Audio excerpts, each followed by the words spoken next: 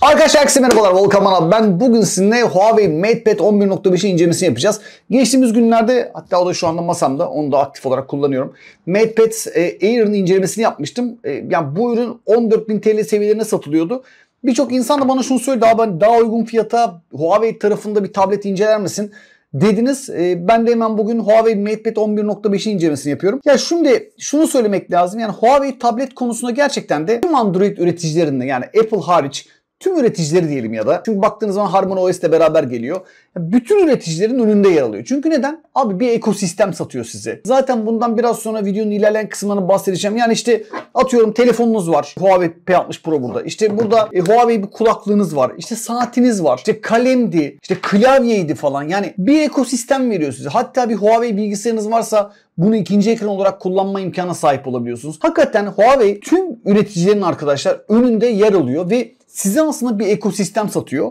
Mesela bu ürünle ilgili benim yani kesinlikle mükemmel olmuş ya. İşte tasarım budur dediğim bir klavye tasarım var. Bakın mesela şimdi şöyle gösteriyorum abi klavyeyi. Tamam mı? Bakın. Şöyle gösteriyorum. Klavye düştü. Klavye düştü. Ne oldu? Peki ne oldu abi? Gördüğünüz gibi şu anda bakın. Burada bir koruma kılıfı var. Ve bakın bu koruma kılıfını şu şekilde açabiliyorum. Dilersem böyle masaya koyup kullanmaya başlayabiliyorum. Bakın klavye de burada. Bu arada klavyeyi de yan tarafa koyup bakın buradan da yazabiliyorsunuz yani.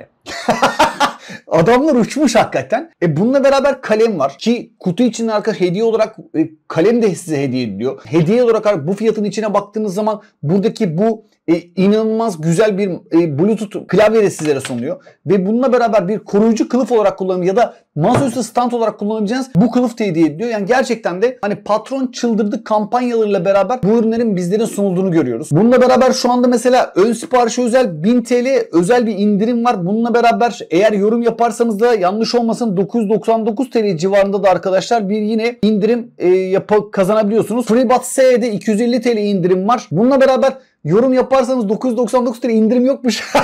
Pardon, o indirim iptal. Bunun eğer yorum yaparsanız da 999 TL'lik arkadaşlar Bluetooth mouse'ta kazanma imkanına sahipsiniz. Huawei bir ürün satıyor ama bununla beraber birçok ürünü de sizlere veriyor ve bir ekosistem oluşturmanıza da açıkçası yardımcı oluyor. İşte Huawei'in özellikle tablet tarafındaki bence alameti farikası da bu. Şimdi şöyle bir örnek vereyim. Mesela bana geçtiğimiz günler hatta şurada duruyor. Xiaomi'nin Pad 6 serisi geldi. Abi sadece tablet var. Sadece tablet var ya bak. Sadece bu var abi.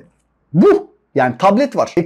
Klavye yok. Klavye nereden alacağım? İşte Çin'den almak zorundayım klavyeyi. Abi adam bak bunu veriyor. Abi bunu veriyor. Abi kalem veriyor. Mouse kazanma imkanına sahipsin. İndirimler, kampanyalar, şunlar bunlar. Yani hakikaten arkadaşlar adamlar bize başka bir şey sunuyor ve bundan dolayı Huawei'in Türkiye'deki kullanıcılara vermiş olduğu bu değerden dolayı da Huawei Türkiye tüm ekibine teşekkürlerimizi buradan sizin adınıza iletiyorum. Şimdi tabletle ilgili ben detayları tabii ki herkesin kafasında soru işareti var. İşte Google çalışıyor mu? Şu var mı? Bu var mı? İşte şöyle oluyor mu? Bunların hepsini arkadaşlar zaten yakın çekim yaptım. Bunları sizlerle paylaşacağım ama biraz özellikler var. Biraz bu özelliklerden bahsetmek istiyorum. Zira hem bu özelliklerden bahsederken de tabletin bize gerçek dünyada ne sunduğuna kendiniz görebilmiş olacaksınız. Tabletimizde 11.5 zaten adından anlaşılacağı üzere 11.5 inç boyutunda bir ekran var. Bu ekranın 2200 ve 1440 piksel olduğunu söyleyelim. Yani baktığınızda 2K çözünürlük var diyebiliriz. 3'e 2 formatta bir ekran. Burada özellikle arkadaşlar bunu iş için kullanan insanların Word kullanırken daha fazla alana sahip olabileceklerini söyleyebiliriz. %85 civarlarında %84.8 arkadaşlar ekran kas oranı var. Bana sorarsanız bu da bir tablet için yeterli bir performansı imza atıyor. 120 Hz ekran tarama hızı var. Bence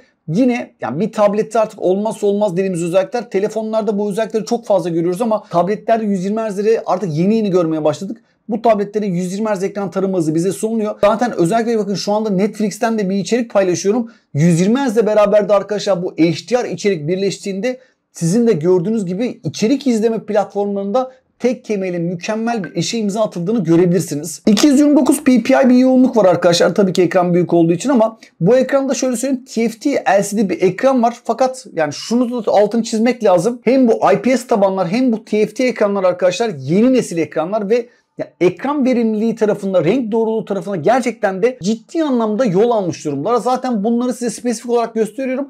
kafanızda bir soru işareti kalmasın diye. Biraz da işlemcisinden bahsedelim. Bana sorarsanız çok doğru bir işlemci kullanılmış. Snapdragon 7 Gen 1 Yonga setiyle beraber geliyor ve HarmonyOS 3.1 ile arkadaşlar karşısına çıkıyor.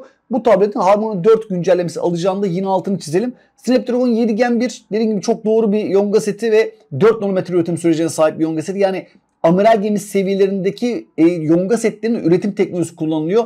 Bir adet 2.4 GHz'den çalışan Cortex A710 çekirdekleri var. Bununla beraber 3 adet de 2.36 GHz'den çalışan Cortex A710 çekirdekleri var. Ve 4 adet de 1.8 GHz'den çalışan Cortex A510 çekirdekten oluşuyor. Ya oyun tarafında tablette oyun oynamayı sever misiniz, sevmez misiniz bilmiyorum ama şu anda sizin gördüğünüz üzere oyun tarafında bambaşka bir deneyimin bizlere sunulduğunu çok net bir şekilde söyleyebilirim. Tabletten oyun oynamak biraz zorlayıcı olabilir ama masaüstü standı sayesinde tableti elinizde tutmak zorunda kalmıyorsunuz. Sanki el konsolunu arkadaşlar masa üstüne koyup bununla oyun oynuyormuş gibi görünüyor ve bana sorarsanız gerçekten de çok ama çok başarılı. Masaüstü standında oyun oynamayı çok fazla sevebilirsiniz. Bunu söyleyeyim. Ben açıkçası kullanmaktan oldukça keyif aldım. Genelde tabletler tabii ki ekranları biraz daha büyük olduğundan dolayı ve ağırlık tarafında da 500 gram ve 500 gram plus ağırlıklara sahip olduğundan dolayı özellikle uzun süreli kullanımlarda yani kesinlikle oyun oynanacak durumda değil ama bunun dediğim gibi masaüstü standının şu anda sizlerin gördüğü üzere çok ciddi anlamda işe yaradığını söyleyebilirim. Çünkü masaüstü standı sayesinde tableti taşımak zorunda kalmıyorsunuz. Bu da PUBG gibi özellikle uzun süren oyunlarda dediğim gibi sizin için bir avantaj sağlıyor. Şu anda da Call of Duty'den bazı görüntüler paylaşacağım sizinle ya. İnanılmaz bir oyun deneyimi var arkadaşlar, bunu söyleyebilirim. Büyük ekranda bu tarz bir oyun oynamak oldukça güzel. Bununla beraber 120 Hz ekran tarım hızına tabii ki oyuna katkı sağladığında altını çizelim. GPU tarafında onu söylemediğimi hatırladım şimdi. Adreno 644 GPU bizlere sunuluyor. Hafıza tarafında ise 128 GB hafıza ve 8 GB da sistem belleğiyle beraber geliyor. Bugüne kadar tablette hiç oyun oynamadıysanız açıkçası böyle bir ürün aldıktan sonra tablette oyun oynamanın çok fazla keyif vereceğini görebileceksiniz.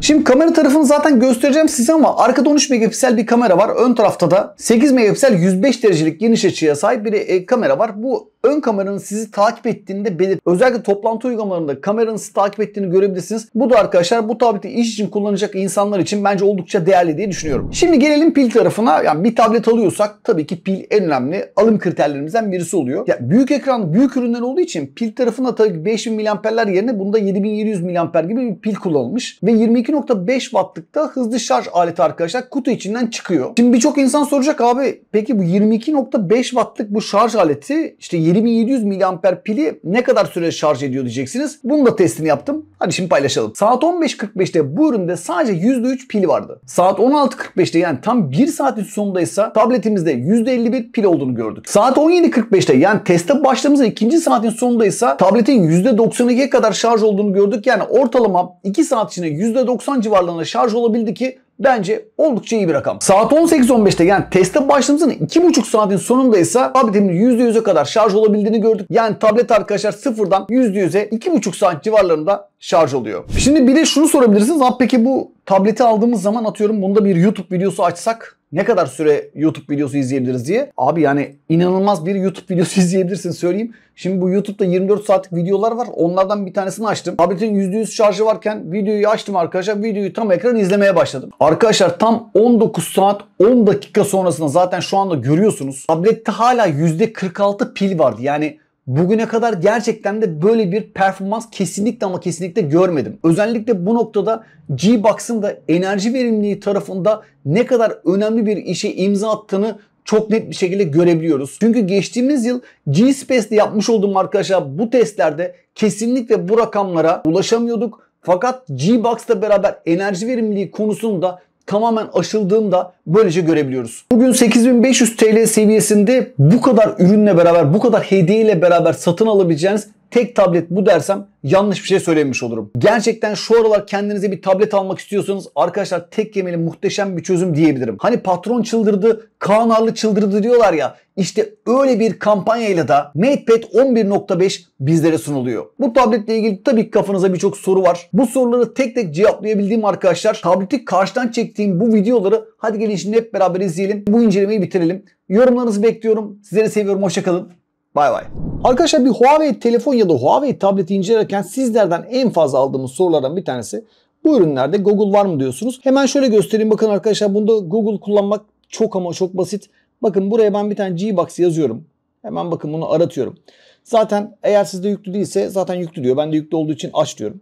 Şu anda bakın bunu açtığım zaman gördüğünüz gibi tüm Google uygulamalarını burada görebiliyorsunuz. Ya bununla beraber Google uygulamalarıyla beraber mesela Netflix gibi, Uber gibi, farklı Airbnb gibi arkadaşlar farklı uygulamalar da burada var ve uygulamalar her geçen gün de artıyor. Bunu da söyleyelim. Mesela eğer uygulamayı arkadaşlar ana ekrana eklemek istiyorsunuz, buradan bunu basılı tutuyorsunuz ve ana ekrana ekle demeniz bu uygulamaların arkadaşlar ana ekrana eklenmesini ve sizin bunları bir klasör içinde kullanabilmenizi sağlıyor. Mesela hemen arkadaşlar buradan klasöre tıklıyorum ve mesela YouTube açıyorum. Direkt olarak YouTube benim kendi hesabımdan açılıyor. Bunu söyleyelim. Burada en ufak problem yok. Google Maps çalışıyor mu diye soran da arkadaşlarımız olacaktır mutlaka. Google Maps'in çalışmasıyla ilgili de en ufak bir şekilde sorun yok ve Google Maps yine arkadaşlar sizin de gördüğünüz üzere kendi hesabımdan açılıyor. Bence bunlar da yine değerli. Google çalışıyor mu? Google araması çalışıyor ve bununla beraber tüm keşfette burada karşınıza çıkabiliyor. Burada farklı uygulamaları kullanma imkanına sahipsiniz. Tabii ki Netflix var mı? Evet, Netflix var. Netflix ile ilgili de kesinlikle sorun yaşamadan bunu kullanabiliyorsunuz. Ben açıkçası yani şu an Netflix'e bir video size izletmeyeceğim. Çünkü ne zaman Netflix'e bir şey izletmeye çalışsam bununla ilgili uyarı aldım. O yüzden şey yapmayacağım. Google Drive hesabıma girdiğim zaman bununla ilgili de problem yok. Şu anda gördüğünüz üzere Google Drive'daki tüm dosyalarımı da buradan ulaşabiliyorum. Bence bunlar da yine güzel detaylar. Bununla beraber yani Google'un tüm servisleri çalışıyor. Google Haberler çalışıyor mu? Evet, Google Haberler çalışıyor ve dediğim gibi kendi hesabım üzerinden arkadaşlar çalışıyor. Yani eğer Google Haberleri kullanmak istiyorsanız bir problem yok. Tabii ki burada eğer Gmail'de diyecekler, birçok insan soracak. Abi Gmail kullanabiliyor musunuz diye. Evet, Gmail'de kullanma imkanına buradan sahipsiniz. Yani genel anlamda bunda Google uygulamaları çalışıyor mu? Tabii ki çalışıyor. Bununla beraber bakın burada sosyal medya uygulamaları var. Sosyal medya uygulamalarını açıkçası göstereceksem tabii ki biraz burada dikleştirmem lazım onu. Çünkü birçok yani sosyal medya uygulaması özellikle Instagram gibi dik modda çalışıyor. Bunları belirtelim. Burada şu anda gördüğünüz gibi en ufak bir problemle karşı karşıya kalmıyorsunuz. Çok akıcı bir arayüz bizlere sunuluyor. Bununla beraber Facebook çalışıyor mu? Evet arkadaşlar, Facebook da çalışıyor. Hiçbir problem burada da yok. Gayet güzel bir şekilde bunları kullanma imkanına arkadaşlar sahipsiniz. Burada tabii ki Gmail çalışıyor ama diğer volkan@teknoburan.net arkadaşlar benim mail adresim, bilenler biliyordur. Onun da burada çalıştığını çok net bir şekilde görebiliyoruz. Şunu soran da çok insan var. Abi Tinder çalışıyor mu diyeceksiniz. Tinder arkadaşlar çalışıyor. Yani bu konuda en ufak bir problem yok. Tinder'da takılmak isterseniz. Ama yani Huawei P60 Pro'da olduğu gibi yani biliyorsunuz şu telefonda 6 aylık bir şey vardı. Ücretsiz bir Tinder kullanımı vardı. Bunda dediğim gibi maalesef bu yok ama dediğim gibi Tinder kullanmak istiyorsanız da buradan Tinder kullanma imkanına sahipsiniz. Umarım bunlara da inanmıyorsunuzdur arkadaşlar Tinder'dan. Çünkü böyle kadınlar yok yani. Onu söyleyelim. Yani bunları kullanmayın. Bununla beraber tabii ki Twitter var mı? Tabii ki Twitter'da var. X mi artık demek lazım bilmiyorum ama bu da var. Recep yine bir şeyler paylaşmış açıkçası. Fiber'e başvurmuş ve nihayet Ağustos ayında gelmiş. Vallahi hayırlı olsun kardeşim. Tebrik ederim. Bununla beraber tabii ki Snapchat var ve bununla beraber TikTok'ta olmazsa olmaz detaylardan bir tanesi. Ikea'dan böyle bir tablo aldım ama evet, çok sade burada geldi. şu anda görüyorsun TikTok'u da çok rahat bir şekilde kullanma imkanına sahipsiniz. Bunlar da dediğim gibi güzel özellikler. Yani Tinder, açıkçası Tinder'da özellikle TikTok benim biraz kafamı bulandıran uygulamaların başında geliyor ama burada çok net bir şekilde bunları kullanabiliyorsunuz. Yani sadece Google uygulamalarını değil, sosyal medya uygulamalarını da arkadaşlar sorunsuz bir şekilde kullanabiliyorsunuz. Bunlarla ilgili çok fazla soru alıyorum. Arkadaşlar bunlarla ilgili en ufak bir şeyle kafanıza soru olmasın. Yine sizlerden gelen sorulardan bir tanesi şu. Abi ben bir tablet alacağım ya da Huawei'in telefonunu alacağım. İşte buna güncel özür dilerim bildirim geliyor mu diyor. Gördüğünüz gibi arkadaşlar bakın direkt olarak WhatsApp web'im açık şu anda ve WhatsApp web'im açık olmasına rağmen direkt olarak WhatsApp web'ten mesajın geldiğini net bir şekilde görebildik. Oldukça da güzel. Gördüğünüz gibi arkadaşlar zaten şu anda tüm bildirimlerin geldiğini de görebiliyorsunuz diye düşünüyorum. Bakın Tinder'dan bildirim gelmiş. Instagram'dan canlı yayın bildirimi gelmiş. Yani bu konuda da en ufak bir şekilde sorun yaşamıyorsunuz. Bakın burada şu anda gördüğünüz gibi bu telefon yalnızca iş yani WhatsApp kullanımı için iş görür mü diye bana YouTube'dan gelen soruyu da arkadaşlar burada görebiliyoruz. Bence bunlar hep güzel detaylar. Yani eğer bunda bildirim gelir mi diye soruyorsanız bunda arkadaşlar bildirimler geliyor. Bu konuda da kafanızda özellikle WhatsApp bildirimleri geliyor. Bu konuda kafanızda en ufak bir şekilde sorun olmasın. Bakın WhatsApp bildirimleri gelmeye devam ediyor burada bize. Ve bu sayede dediğim gibi kafanızda soru işareti kalmayacaktır diye düşünüyorum. Şimdi tabii ki bir Huawei açıkçası üründen bahsediyoruz. Huawei bilgisayarından ya da Huawei tabletinden bahsediyoruz. Tabii ki Huawei tabletlerde ne var? Tabii ki arkadaşlar süper cihaz var. Şimdi süper cihaza baktığımız zaman hemen şöyle bir tıklayalım. Bakın şu an süper cihazımız burada. Süper cihaz ne? Huawei P60 Pro. Hakikaten süper bir cihaz. Bunu söyleyelim. Bununla beraber mesela burada yine Huawei'in bir kulaklığı var. FreeBuds 4 arkadaşlar, bu da burada. Bunu da arkadaşlar bakın şu anda direkt olarak bakın bunu böyle alıyorum. Bak bunu da böyle alıyorum.